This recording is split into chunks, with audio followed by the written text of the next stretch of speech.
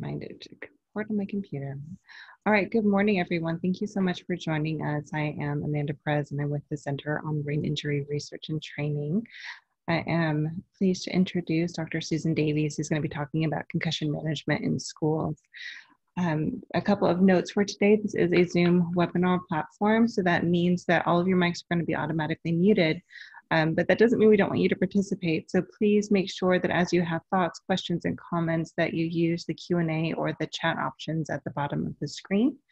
I will be monitoring those throughout, and then towards the end of the presentation, there will be an opportunity for me to present those questions to Susan, and we can answer them as best we can. If there are additional questions that you have afterwards, you're more than welcome to email me as things come up. This is a recorded webinar, so we will be posting this later. Usually that takes us a few days to get that video from here up onto our website. And then we will be sending out evaluations and certificates following that. So with all that said, Susan, I'm going to turn this over to you. Thank you so much, and thank you to all of you for choosing to be here today. I know that many of you are educators and you're probably involved in a lot of Zoom calls these days, and so I just appreciate all of you choosing to learn more about how to manage concussions in schools. I come at this from a few different perspectives. I do traumatic brain injury research, but I also previously worked as a school psychologist at all grade levels. I'm also a parent. I have kids who are athletes, and I know that there is much discussion about concussions and how to recognize them, how to treat them, how to manage them. And when students who have had concussions go back to school, we know that one of the most effective and helpful things that the school can do is to implement some academic and environmental adjustments while the brain heals. But we can't expect educators to do that without being trained in exactly how to recognize student symptoms, how to implement appropriate accommodations, and how to monitor the student's recovery process to know when to kind of pull back on some of those accommodations. So what I wanted to talk with you about today is how you can do this in a team approach. You don't have to go it alone. So we want to talk about how students and parents and teachers and school administrators and support personnel like counselors, psychologists, nurses, speech language pathologists, athletic personnel can all work together to help make sure that a student recovers safely. So this training is going to be divided into 3 parts. First, we will talk about what a concussion is and how it can affect students. And all concussions are different. They're going to affect students differently. So we'll talk about some common effects on students' learning, their health, and their social emotional functioning. And then part 2 is going to present to you a suggested concussion team model that has a designated leader within the school building and how all members of that team can work collaboratively with the family, with medical personnel, with educators to help kind of track the students' symptoms, recovery, and appropriate accommodations within the school. And then part 3 is really going to focus on those school-based strategies for returning to the return to learn strategies for returning to school. And that will include some specific tools that you can use for assessment of symptoms, and then making those school-based adjustments to the learning environment and to assignments and so forth based on what those student symptoms are, because every student with a concussion isn't going to need the same things. It's going to depend on what's going on with them symptomatically, what age they are, and what the expectations are of their learning environment.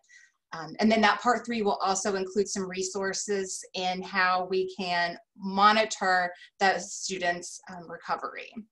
And then at the end, as Amanda mentioned, we will leave some time for your questions. So concussions are brain injuries. You will sometimes hear the terms concussion and mild traumatic brain injury used interchangeably. A concussion is a type of mild traumatic brain injury.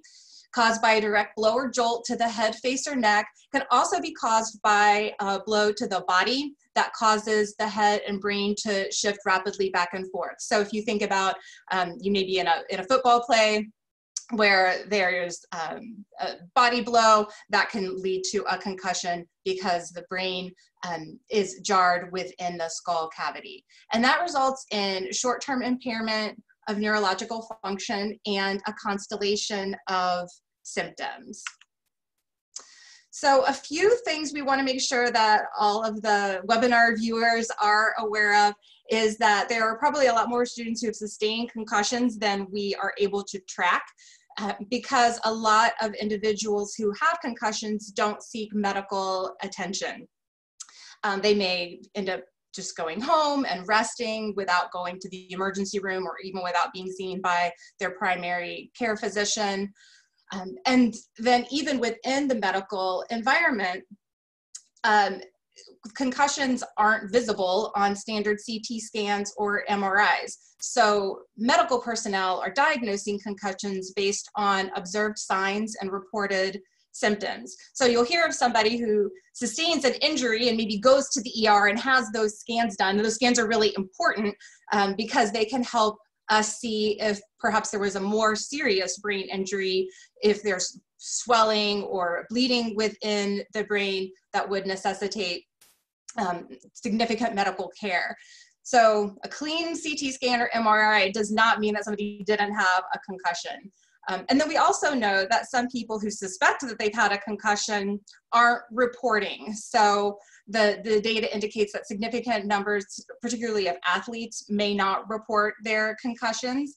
Sometimes that might be because they want to continue playing, they don't want to let their teammates down. So part of what I talk about when I talk with students and educators and athletic personnel about concussions is making sure that we educate the students themselves of the risks related to continuing to engage in rigorous physical activity before their brain injury has resolved. And the other thing that I really emphasize is that concussions are not only experienced by athletes. A lot of attention is drawn to concussed athletes. That's a lot of what we see and hear about in the media. But high numbers of students experience concussions from just everyday play, from abuse, from accidents, just recreational activities, riding bikes, skateboarding, and things like that. And, you know, our very active youth, our youth who are just starting to drive, are at increased risk of experiencing a TBI and perhaps having prolonged recovery. And some of that is due to people in that child's life not knowing how to manage a concussion because it is this invisible injury. And so a little about what's going on with this invisible injury is it is an alteration of neurochemistry. Potassium ions are flowing out of the brain cells, calcium is flowing into the brain cells, and what that results in is an inefficiency of those brain cells to properly deliver nutrients to the brain, especially glucose. And those molecular changes make it difficult for a person who sustained a concussion to engage in a lot of the typical physical or mental activities that they typically do on a day-to-day basis. And this is really adaptive because the brain is essentially saying, I can't learn more, I can't function, I can't produce the level of thought that you're used to me producing because I, the brain, need some time to rest and some time to recover. So you'll hear about concussion signs and symptoms. Signs are what we can see. Symptoms are what the person reports. So if a student that you're working with appears dazed or stunned or is confused about events, starts having slower apparent thought processes like answering questions more slowly or repeating questions, those are all these observable signs that somebody may have sustained a concussion. Another sign that may be observed is the individual may not be able to recall events that happened right before or after the hit or bump or fall that was sustained. The person may or may not lose consciousness. If there is a loss of consciousness, it's usually very brief or transient. Most concussions don't result in a loss of consciousness. So, you know, somebody may only have a couple of these signs and they still may have had a concussion. Some people show some behavior or personality changes, maybe more of a quick temper, more of a depressed affect. And in school, they may be forgetful of class schedule or assignments. Now, if any of these signs are observed, these are danger signs that indicate there may be more of a severe brain injury. As I mentioned before, some swelling or bleeding that would require immediate medical care. So if one pupil is larger than the other, if the child is drowsy and cannot be awakened, a headache that's getting worse. Headaches are a very common symptom of concussions, but if it's rapidly getting worse, that's a danger sign. Weakness, numbness, or decreased coordination. Repeated vomiting or nausea, again, that's a very common immediate post-concussion symptom, is feeling queasy or vomiting, but if it's repeated and prolonged, that's a danger sign. Slurred speech, certainly convulsions or seizures, trouble recognizing people or places, increased confusion, restlessness, agitation, unusual behavior, or if there's that loss of consciousness, even briefly. Those are all signs that somebody needs to be seen in an emergency department right away. So for those of you working in a school, these are really important things to educate everyone in the educational system about, especially playground attendants, the school secretary. Sometimes those are our frontline care providers when a student has an injury at school.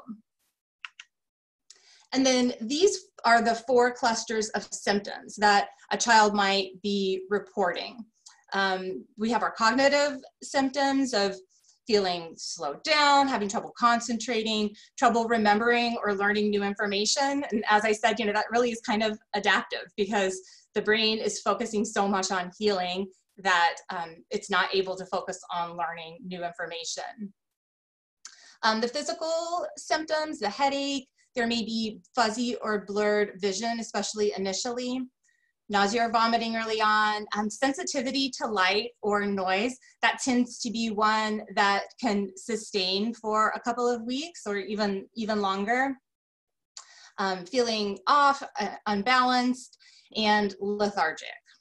And then emotional or mood symptoms can include, as I mentioned earlier, irritability or being quick to anger, sadness or depression, just being more emotional overall, and feeling nervousness or anxiety. And some of these are physiologically related to that neurochemical imbalance. Sometimes these are situational variables because maybe the child's being restricted from activities that they enjoy, or they're worried about their health.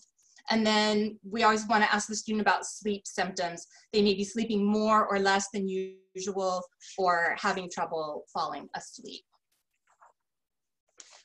So overall, some of the effects of a concussion, those symptoms that we just talked about can flare and become worse when the brain is asked to do more than it can tolerate. So if a child is kind of asked to tough things out or get back in the game and so forth, that can make symptoms worse. We also see this in an educational environment when a student is asked to do more than they can really tolerate academically, that if they are required to take a long test, really focus for a long period of time, engage with a lot of technology, that can exacerbate headaches, memory problems, irritability, all kinds of symptoms.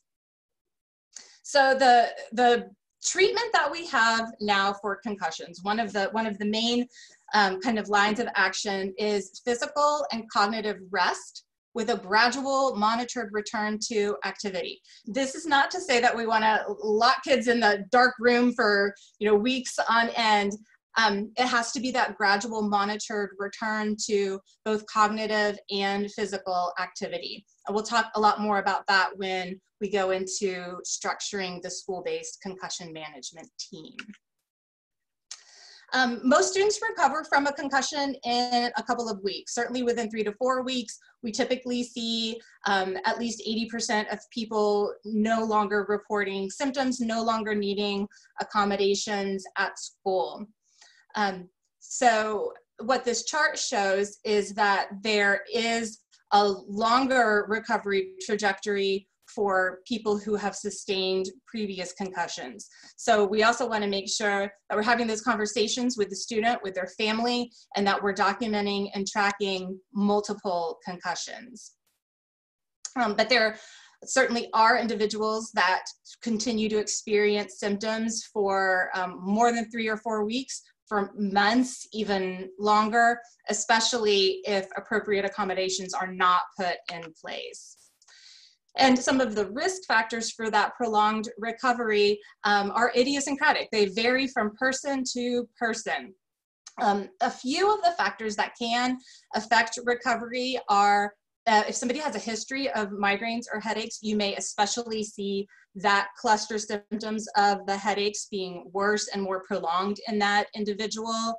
Similarly, if somebody has a psychiatric history where they already had anxiety disorders, depression, sleep problems, that those clusters of symptoms can be worse and more prolonged. An individual who has a developmental history of already having learning disabilities or attention deficit hyperactivity disorder, other developmental disorders, they may have prolonged recovery or especially experience some of those cognitive symptoms with difficulty paying attention, remembering things, and learning new information. And then once a student sustains a concussion, that person may be at much higher risk for both sustaining another concussion, often with less of an impactful physical injury, and often experiences a more difficult recovery. It really does vary from person to person. And that's one of the reasons if you've worked with one child with a concussion, you've worked with one child with a concussion, that next student that you work with may have a very different symptom cluster and recovery trajectory. So the symptoms and the recovery rates will vary. We generally look at students with concussions as able to come to school even when they still have symptoms, as long as the school provides the appropriate supports and accommodations. But we want them to be symptom-free before we're putting them back into physical play, like sports practice, sports games, and so forth. So they can engage in some light physical activity, like walking and carrying light objects and so forth.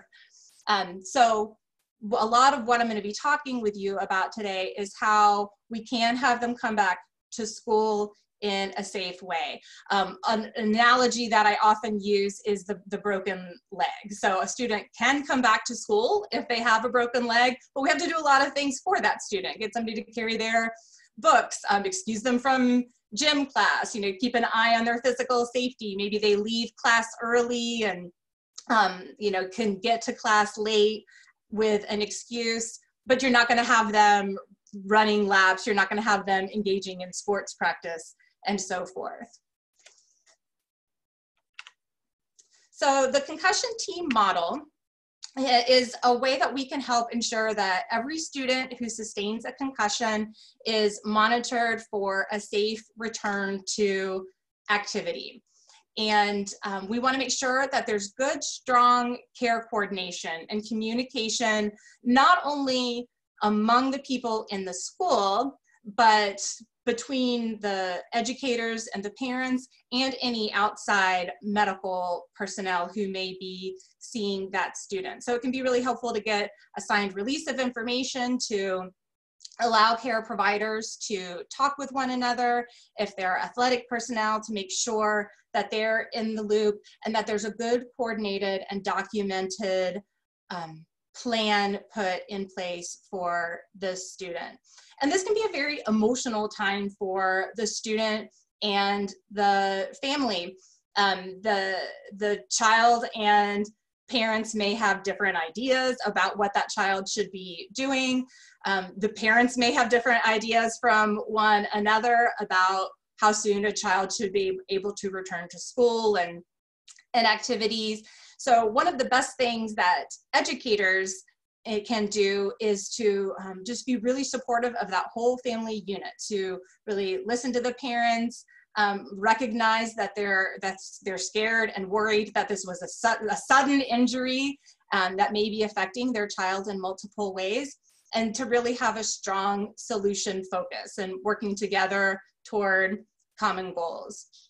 And then also keeping in mind that there may be some significant things that are going on as a result of the concussion that the school may not even think about. Maybe it's a 16-year-old student who is heavily relied on for driving siblings to activities and so forth. And if that child's not permitted to drive during the recovery process, there can be a whole ripple effect that the family is dealing with that in the school we may not even know about. So this graphic sort of shows potential members of the concussion team. It's not exclusive, and a lot of this depends on the structure and the resources available at the school, as well as the age of the student who was injured. So we have here kind of at the center of the team is the student and the family. We want to make sure that they're fully involved and fully engaged in the discussion and the decisions.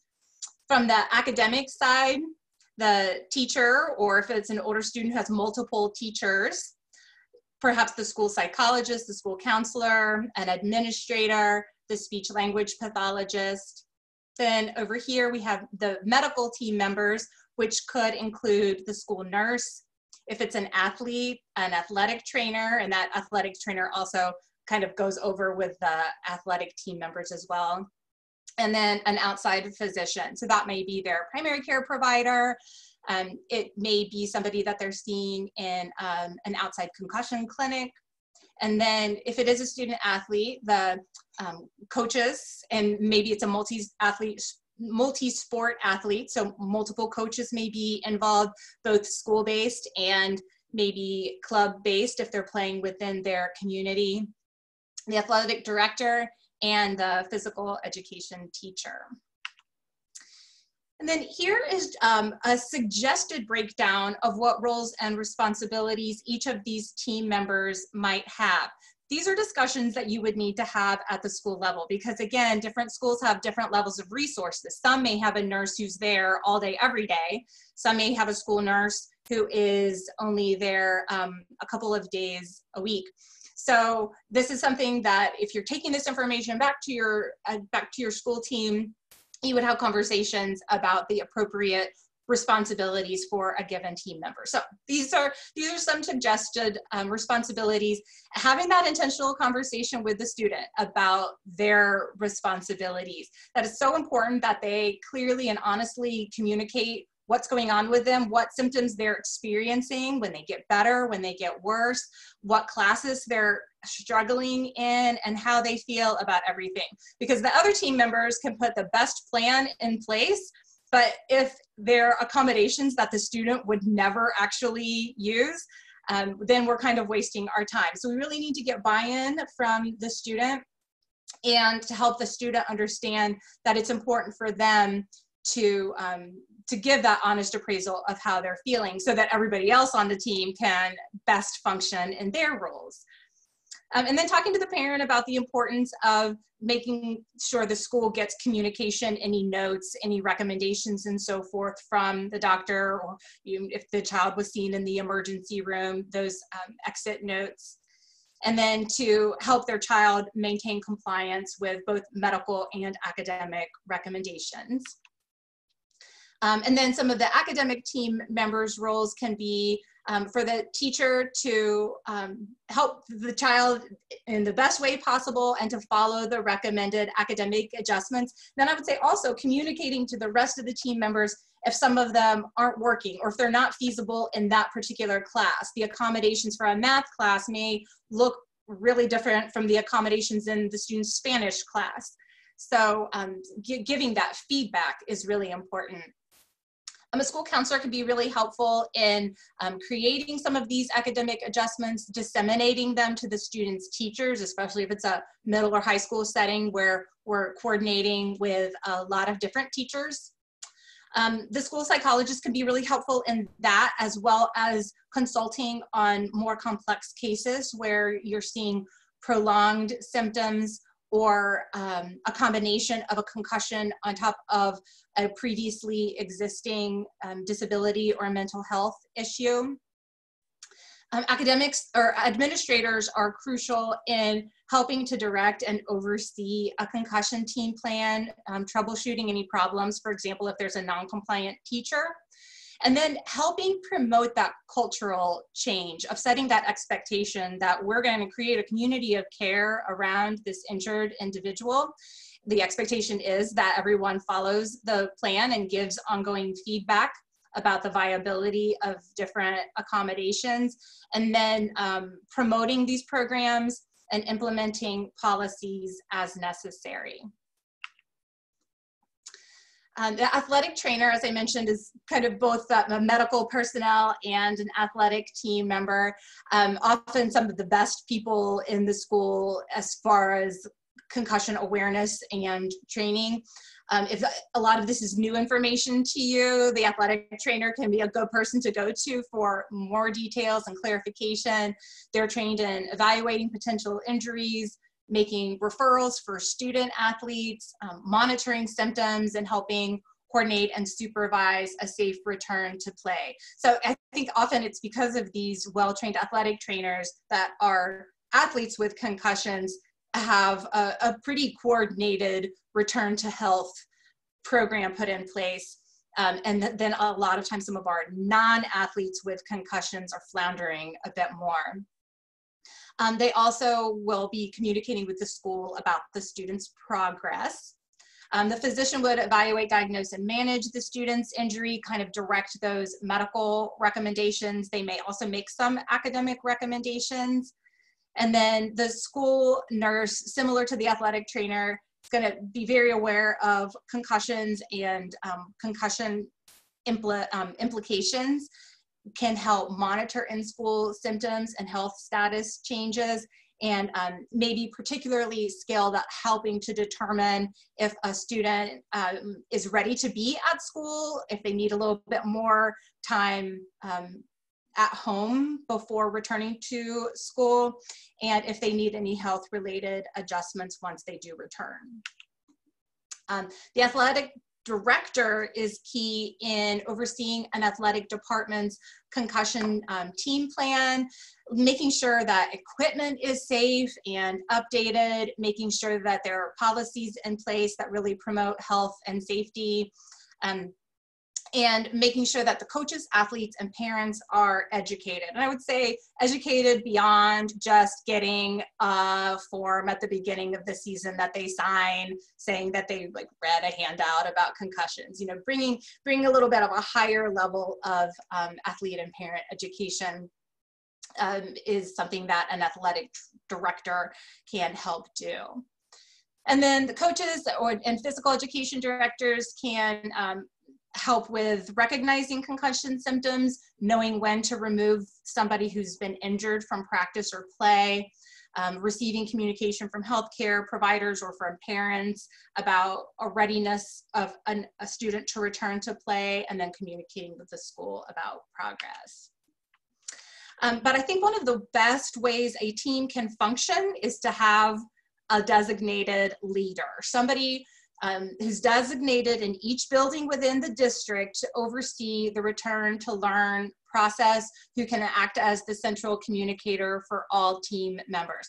And it may vary who that person is. In some schools, that best person might be the school psychologist or the counselor or the school nurse, an administrator, or somebody else. It's good if it's somebody who is there all or most of the time. So like a school psychologist who's only there a couple of days a week was probably not going to be your best concussion team leader. That person can get that signed release of medical information to help facilitate two-way communication between the school and the healthcare provider. It needs to be somebody, rather than saying it has to be the nurse or it has to be this person, it needs to be somebody who's organized, somebody who's a good communicator, who's willing to learn, certainly somebody who's bought into this process, and as I mentioned, in the school most days. In a lot of buildings, the logical choice is that it be the same person as the 504 plan coordinator or the intervention assistance team coordinator, whoever is already kind of serving in that team leadership role, because you're going to know they have good organizational and consultation skills. And I know this is a lot of information here on this slide. This is one of the reasons that I'm glad you're getting access to these slides. I'm certainly not going to read this to you, but I'm going to kind of explain to you overall what this is. This just kind of provides an organized, suggested process, certainly something that can be altered based on the team feedback, but it just sort of walks the team through what happens once a concussion is reported, how it's documented to help ensure that we have good, clear documentation of any previous injuries, who is going to contact the student and family when that discussion between the school and the student and family takes place, how we can make sure that there's a good, clear assessment of medical needs and academic needs, and that there's a good plan put in place based on those assessments, and that then the plan is distributed appropriately to all of that student's teachers. And then step 6 is so important because we want to make sure that we're not just giving these accommodations and then saying we're done. There needs to be this reassessment process to make sure that adjustments aren't put in place for an unnecessarily long period of time. So a few of the supplementary documents you'll be getting access to as a result of participating in this webinar is you'll get these slides, but then also a sample academic adjustment plan and a symptom monitoring log. And that symptom log is something that either the concussion team leader can complete on a regular basis with the student to see, like, are they still having headaches? Are they still experiencing nausea or anxiety or whatever the symptoms are, so that we have that documentation of, is this child recovering within 3 days, a week, 3 weeks, longer, and just good, regular, systematic documentation. And getting information from the teacher as well. So it's a good organizational system if that concussion team leader can, when there's been an identified concussion, start a folder on the student, continuing to assess the academic needs and creating adjustments where appropriate. It's a good idea too if each school can kind of keep this case tracking form, if that concussion team leader can keep a case tracking form so that you can gather good data to say, like, on average, how many students are sustaining concussions a year? On average, how long is it taking them to recover? So here's a little bit more details about that step-by-step process. One thing that it is important to do is at the beginning of the school year, let everybody know who that concussion team leader is. Have that be part of the beginning of the year communication to teachers, coaches, parents, administrators, so all these responsible adults can know who to report injuries to. And then anyone in the school community who suspects a concussion should contact that concussion team leader right away to make sure that the student can be referred for a proper evaluation. That concussion team leader as I mentioned before, will communicate with the student and family, meet with the student upon return to school and periodically thereafter. At that initial meeting, that's a really good opportunity for that communication with the student and kind of a one-on-one setting of how it's important for them to provide honest communication, follow recommendations, things like that.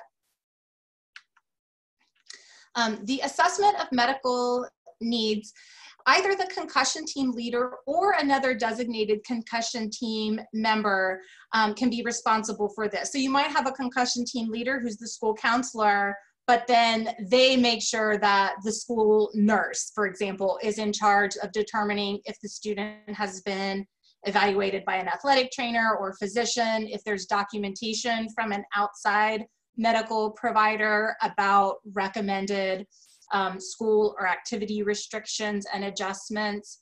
And if no recommendations are available, so for example, if the child was seen in the emergency room and diagnosed with a concussion in the ER, they may be coming back to school without specific academic recommendations.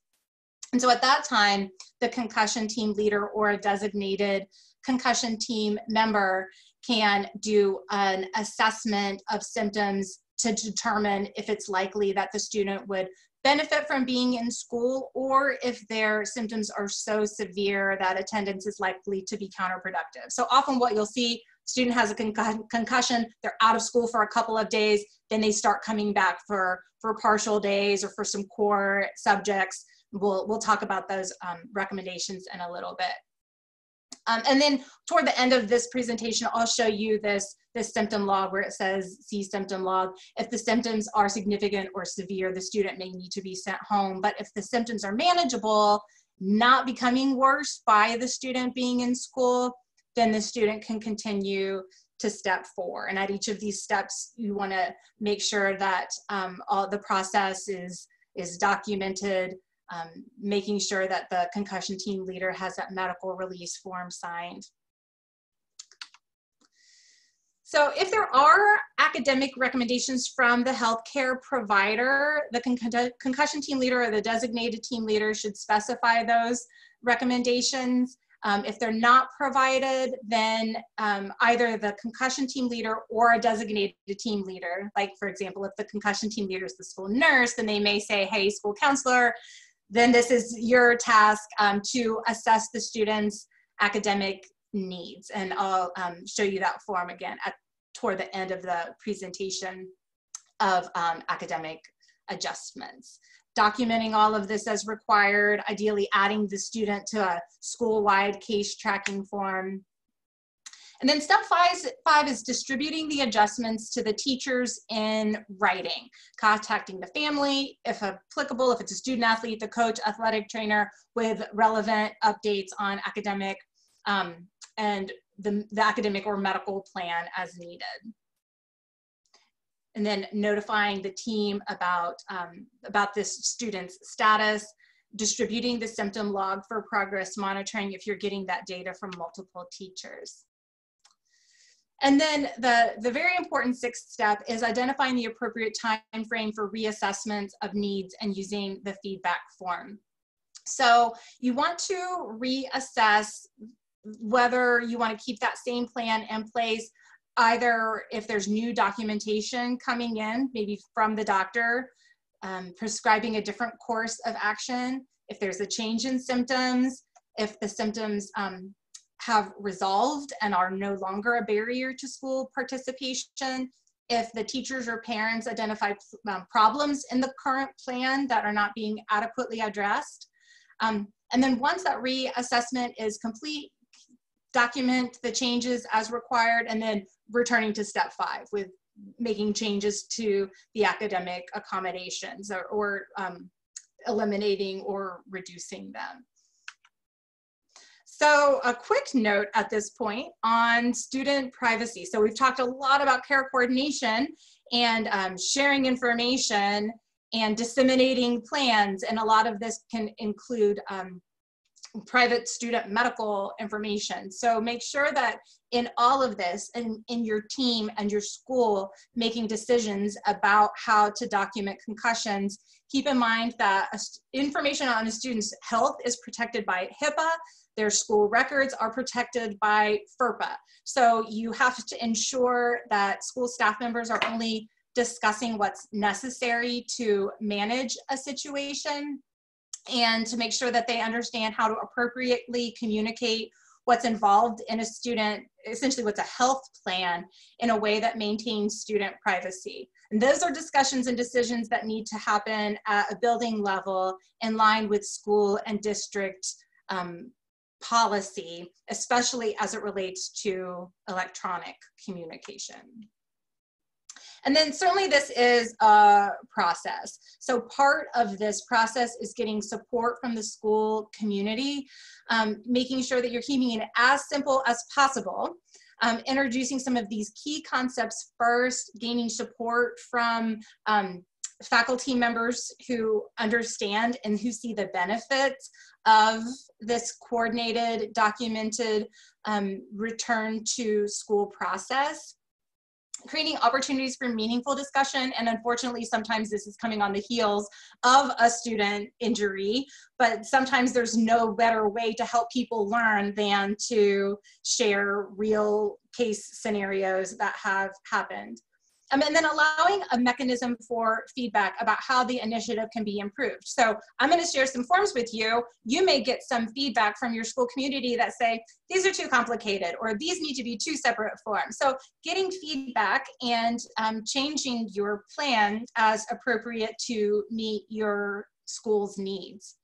And then providing ongoing training and professional development in an easily accessible way, but certainly understanding that systems change can take some time. So what are these accommodations that we're talking about? Certainly one of the first steps of that return to school progression is rest. It's really important that the brain rest and get good sleep, and a common recommendation is limiting physical, emotional, and cognitive activities to a level that's tolerable and doesn't make symptoms worse. But this all occurs along a continuum. So one of the best things that you can talk to the students and parents and teachers about is that there are in-between steps between like no activity and complete full rest and full activity or no rest. So students are going to fall somewhere in the middle of that continuum, and going too far in the total cognitive rest direction actually can be counterproductive. And recent studies have shown that that can actually prolong recovery. So it's a process. In the early phase of recovery, when a student may be staying at home, especially those first couple of days post-injury, it's best if that student avoids extensive computer or tablet use, being on their phone all the time, texting, video games, TV, music, loud music, music by headphones, all of these things that we know kids do when they stay home from school can make concussion symptoms worse. So it's really important that the child understand that rest is rest, and that educators understand that just because the child is home for that couple of days doesn't mean that they should be like fully engaging with school via Zoom or anything like that. All of those activities can make the brain work harder to process information. It can make symptoms worse, thereby slowing recovery. So the physical rest is avoiding rigorous physical activity until cleared by a physician. And that includes physical education class and sports. So you may have students who are able to come back to school, able to be in class most of the time, maybe with some adjustments, but not in PE class, not permitted to return to sports practice or play. So here's kind of a typical return to academics progression. Some of you may be familiar with a return to play protocol for athletes, where they're gradually engaging in more physical activity with like 24 hours in between. So this is kind of similar, where initially post-injury, maybe the student doesn't go to school, they're doing physical and cognitive rest. The family's communicating with the health professionals about the child's readiness to return to school. The next step may be that they go back for a partial day with some adjustments. They might have like a shortened day or a modified schedule with breaks. One modification that I really like to the schedule is allowing the student to miss the first couple of periods of the day so that they can sleep as late as they need to, especially if it is a very early starting school, because sleep is so important in helping the brain to heal. Then next they may be going back to school full day with adjustments, then full day without adjustments, but still no physical activity until the student is released by a healthcare professional. And then that last step is going back to school for a full day and with allowing extracurricular involvement. This decision-making chart can be helpful in helping teachers understand the level of cognitive demand that the student can engage in. So if there's no change in symptoms, if headaches aren't getting worse, nausea is not getting worse, sensitivity to light and noise are not getting worse, then you can gradually increase those cognitive demands. But if a child is in class and taking tests, working on projects, paying attention to the teacher, and symptoms start to increase or worsen, discontinuing the activity, completing total cognitive rest, maybe for 20 minutes, maybe they can have a pass to go down and rest in the nurse's office. If the symptoms improve, then they could restart activity. If they don't improve, then discontinue the activity and try again the next day. I always recommend front-loading the academic adjustments, really flooding that student with support and accommodations, and then gradually withdrawing them as the student heals, and then mapping adjustments onto symptoms. So that's what the next few slides are going to deal with. And then also having that conversation with how to modify the workload. And that is because often if we only have the modification of postponing deadlines, that can be incredibly stressful for a student. And then you're going to see students, especially your academically strong students, saying, it's fine, I'm fine, let me just go ahead and do the work, because all that work piling up is stressful, and that can make their symptoms worse. So figuring out what are some assignments that the student just doesn't have to do at all and they're not penalized, or maybe there can be some kind of a smaller alternate assignment that they can do. Maybe there are these accountable assignments where they're responsible for the content but not the process. So instead of writing a 10-page paper, maybe they can just sit down and have a conversation with the teacher about the content of a book that the class read, for example. And then maybe there are some of these key responsible assignments that must be completed by the student that will be graded. So these are a few general academic adjustments that can be really beneficial for a student who's recovering from a concussion. That adjusted school day that we already talked about, no PE class, no physical play at recess. So maybe the student can still go to recess, but they're just kind of chilling out on a bench with a friend instead of playing basketball. Letting a student audit a class, participating without producing work or being graded on the content. Avoiding noisy and overstimulating environments like band, cafeteria, the hallways during the regular class change time, especially if those make some symptoms increase. Allowing the student to drop high-level AP classes or electives without a penalty if adjustments need to go on for a prolonged period of time. Removing or limiting testing or high-stakes projects. And then alternating periods of mental exertion with periods of mental rest. And then especially if the student has some of those cognitive symptoms that we talked about, with the trouble concentrating, trouble remembering and learning new things, reducing class assignments and homework to critical tasks only, exempting non-essential written work, giving extended time, adjusting due dates, making sure that once a key learning activity has been presented, reducing repetition to maximize cognitive stamina. So for example, the rest of the class may do 30 math problems. Maybe the student who is still symptomatic and recovering only is required to complete 5. I gave the example earlier of allowing the student to demonstrate understanding orally instead of in writing. Giving written instructions for essential work so the child's not relied upon to remember everything that they need to do. And providing class notes by a teacher or peer, allowing the effective use of technology with things like a computer, smartphone, tape recorder, so that the child could go back and listen to key parts of a class lecture, for example, and letting a student use notes for a test. If the child has a lot of those physical symptoms like the headache, nausea, sensitivity to light and noise, letting the child visit the school nurse or school counselor for a little rest break can be very helpful. Maybe they can do that if they're starting to experience symptoms, or maybe it's scheduled a couple of times throughout the day. Letting that student have a hall pass to move from class to class, either a little early or a little late, before or after the crowds have cleared.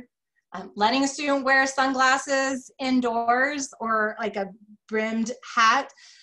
Or in general, controlling for light sensitivity in the classroom by drawing the blinds, allowing the child to sit away from the window, things like that.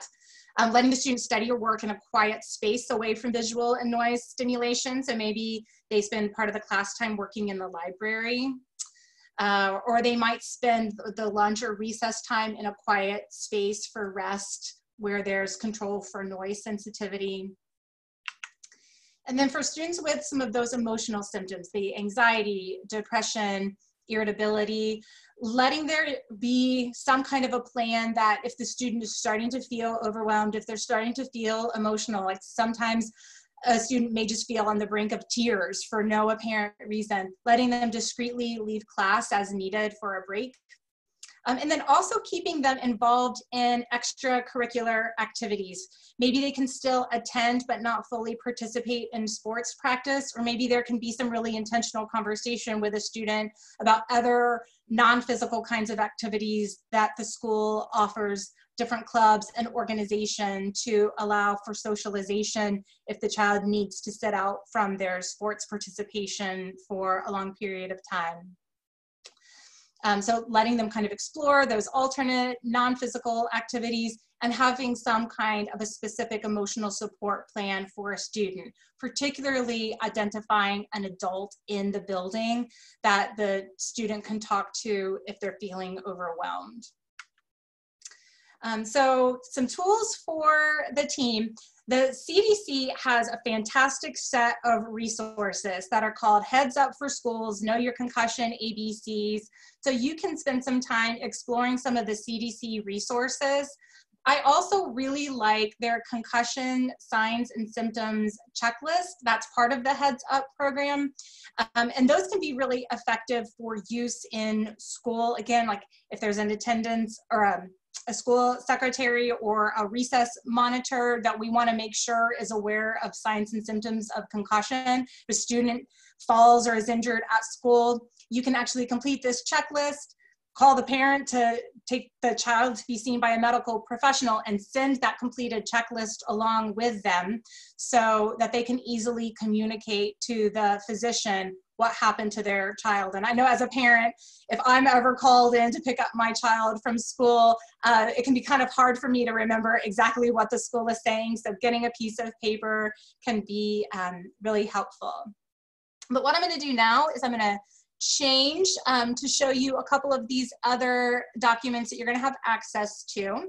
So this is the symptom log that I mentioned. This is just one example. There are different kinds of symptom logs that you might have access to through athletic trainers or through the child's physician. But what this does, one thing that I like about this format is in just one page, you can track the student's symptoms across time and have the child complete a self-rating of how bad their symptoms are in these different clusters on a 0 to 6 scale. And if their child has a lot of 5s and 6s where they're moderately severe or severe symptoms, that's an indication that the child's probably not ready to come back to school. But you can track cross time. Some schools may say, well, we want to track these symptoms every couple of days. You may have the child complete this on like twice a week or once a week, but do that rating of difficulty thinking clearly, difficulty concentrating, and so forth. And then you can see the physical symptoms, the emotional symptoms, and the sleep symptoms.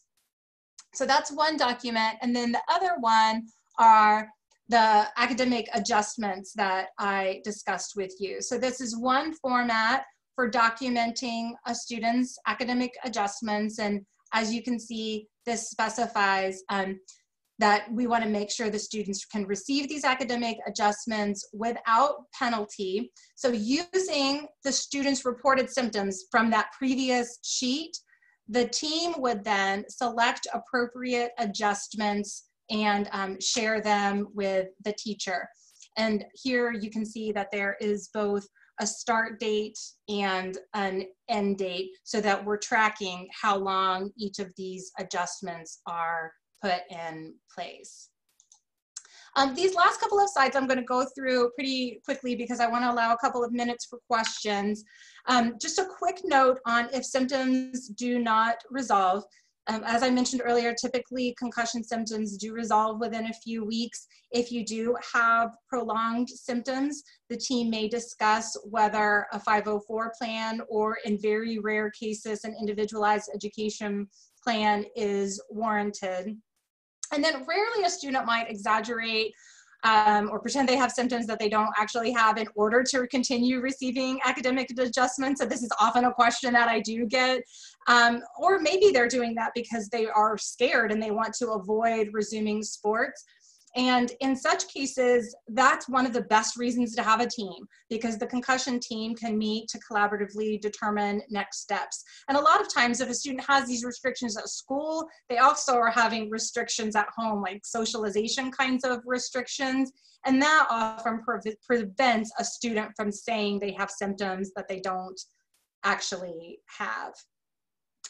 So a few of those progress monitoring tools that you have are the symptom log, and then asking open-ended questions of the student, specific things like, how is Spanish class? That can help to identify if maybe the student only needs help and support in 1 or 2 classes instead of all classes across the board. And then as symptoms improve, you can gradually increase the amount of work, the length of time spent on work, and so forth. And then after the return to school process is completed, then you would follow return to play guidelines. This is more of an athletic process. And as far as next steps, I would encourage you to kind of have as a takeaway from this presentation to, within your school, designate a concussion team leader, focus on creating a culture that encourages concussion reporting, making sure that information is provided to students, parents, and school staff about how concussions can affect learning and health, and making sure that your school procedures are aligned with the implementation of a sound concussion management plan, making sure that all of the team members have clear written guidelines of their expectations and responsibilities. So with that, I'm going to turn it back to Amanda, who is going to facilitate some questions. Hi, Susan. Thank you so much. What a fantastic presentation. So I think perhaps you actually answered this already, because you did go so much into depth on different types of accommodations.